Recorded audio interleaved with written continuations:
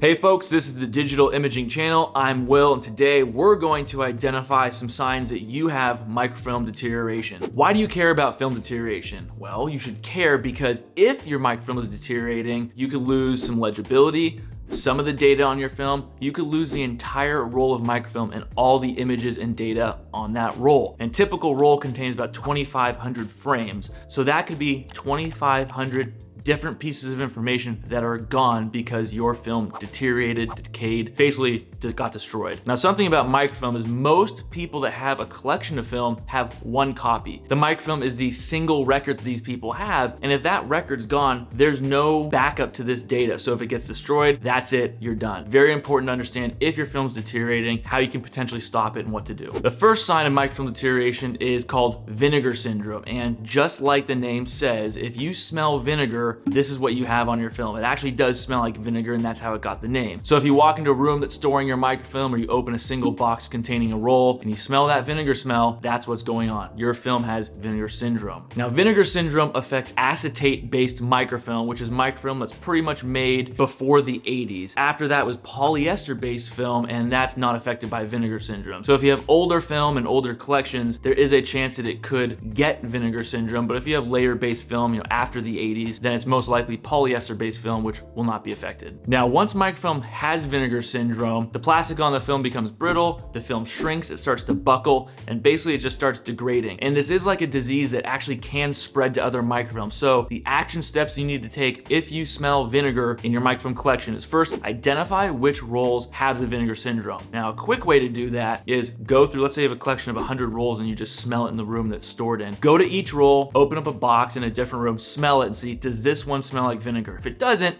separate it. If it does, you want to actually quarantine this film. You don't want to let it spread to the other rolls. At least for now, you want to keep this disease only on the currently affected rolls. Don't let it spread. And the next thing you can do is actually duplicate the roll. So if you have a vinegar syndrome affected roll, you can actually duplicate that physical copy, which would then provide you a roll that does not have that vinegar syndrome. So you could try to save the data that way. Or you can scan the film. That would be something you can do. Digitally preserve the data so you don't have to rely on the physical copy anymore. Next is redox, and redox is when you see orangish, reddish, yellowish spots appear on your film. And it's basically the oxidation of silver on your microfilm, because microfilm back in the day was created using actual silver. So the oxidation of silver caused these spots to appear on your microfilm. Now, if you see redox, you can actually do something to stunt the spread of it, and it's called brown toning. Brown toning is a treatment, it's a chemical process that actually changes the silver on the microfilm to silver sulfide, and that may clear up some of the blemishes and at least prevents future redox on that film. Now, you probably don't have a deep tank processor just hanging around so you can put your film through it with the chemicals you need to do this process and stop the redox, but there are companies that still can do this. And if you can't find a company that can do this brown toning, or you just think that's too much of a hassle, you just wanna get rid of the film in general, you can also have this digitally scanned so you don't have to deal with the physical copy and the degradation that can come from that. Lastly, we have embrittlement, and embrittlement is when the elasticity of your microfilm becomes compromised and it basically becomes brittle,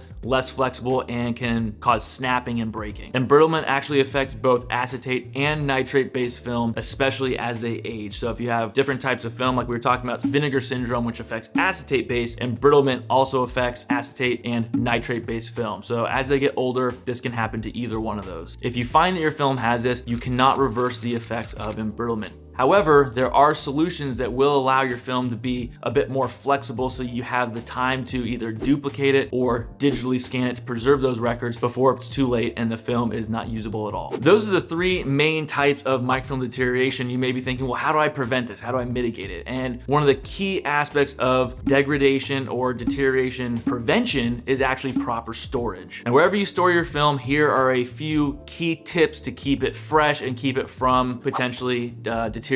First, maintain a temperature that does not exceed 70 degrees Fahrenheit or a relative humidity of 50%. You want to pack your film tightly to prevent oxidation. You'll want to store the film in a dark location and limit the exposure to light. Keep your storage area clean and don't put other chemicals in there like paint or something like that. So if you're storing your film in a closet, don't put paint in there or cleaning chemicals or things of that sort. Keep the microfilm segregated in a pure room. And then if you do actually need to paint the room, let's say you're doing some remodeling and you're using chemicals chemicals, cleaning, painting, whatever. Remove the film from there, do what you need to do, let it completely dry and clear out, and then put the film back in there. Those are the three main ways that microfilm deteriorates, decays, and basically gets destroyed. So you'll want to keep an eye and nose on your microfilm to detect any signs of deterioration. If you do find it, act fast. Call us if you have questions about this, and we'll be happy to help. Thanks for watching. Subscribe to keep getting videos like this. Thank you, and I'll see you next time.